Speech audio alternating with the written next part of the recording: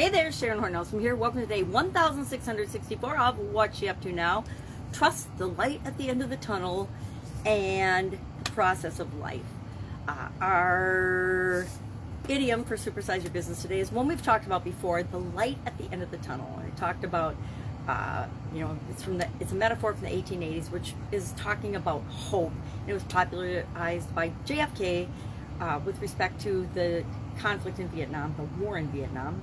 I don't know why they called it a conflict. You know, it's like calling peaceful protests, riots, peaceful protests. Not the same thing, but I think people believe that if they call something less or more than what it is, then it becomes that thing. But it actually doesn't work that way.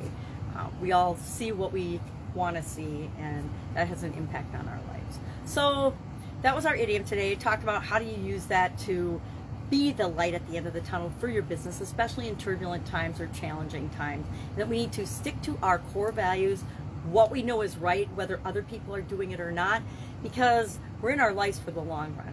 Our topic for confidence related for our annual challenge, the BU 365-day challenge today, was I trust the process of life. And I shared some lessons I've learned and I guess concepts I attempt to live by to the best of my ability, and it's a continually improving work in progress, just like for most other human beings, that serve me well and help me to create the life I want versus just going through the motions of letting life battle me around like a ship in the wind, and letting the weather and the wind just battle the ship around without having any direction or course set. We can live our lives in those two ways, or in a multitude of other ways. Anything's possible if we choose to believe that we have personal power and the ability to change things or impact our lives. I think as we get older, we understand that we have a whole lot more control over our lives than we think that we do. When we're young, at least when I was a kid, when I was young, I didn't think I had any control over my life.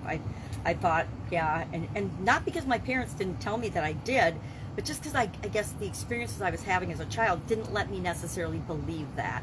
And it wasn't until I was older and I tried some stuff and failed, and then tried some other things and succeeded, that I figured out, oh, based on the decisions and the choices and the experiences I have, I'm going to get closer to what I want in my life, or I'm going to get further away from that.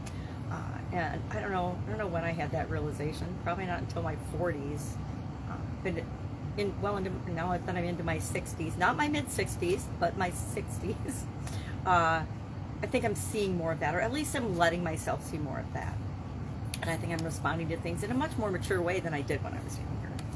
So trusting the process of life and the different experiences we have, and realizing that we can control some of those experiences through the choices and what we think and feel and believe about things, and that we have tools. And I shared some tools that I have used for quite a few years that can take me from negative, upset about a situation, and flip that around and find what are the positives in that situation. It used to take me a long time when I had a bad experience to work through that. Sometimes some things took decades to work through, but when I learned some of these tools, I could work through them much more quickly, so they didn't have a negative impact on me for as many years as some of my earlier experiences did. And I can much more quickly now look for, okay, that was bad, that just happened, and instead of wallowing and feeling sorry for myself and making excuses as to why it happened and not taking any responsibility for why it happened, I'm a lot quicker now to say, okay, this is what I did that I probably could have done a different way. This is what I said that I probably could have said better, that wouldn't have hurt people's feelings, or that wouldn't have made me look like a jerk, or that wouldn't have made me feel bad, etc. And I can look for the what did that event need to show me, and what did I need to learn from it. And if I approach challenges and bad things that happen that way, I get over them a lot faster, and I don't repeat them. I don't repeat the same mistakes over and over and over again like I did when I was younger. I would find the most creative ways to do the same stupid things over and over again. It was almost mind-boggling. So, still helping my mom move, probably for another week or two, which is, again, a confidence impacting task, to say the least. So if I can help you in any way, hit me up and ask. Having a sleepover with my granddaughter tonight, which I'm super excited about.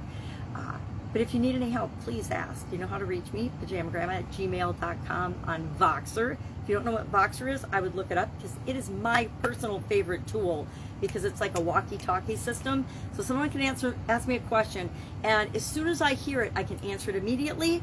Or if I want to do some research or look into something or find something out, I can Voxer them right back if I need more information, or if I have a question, or if I need something clarified.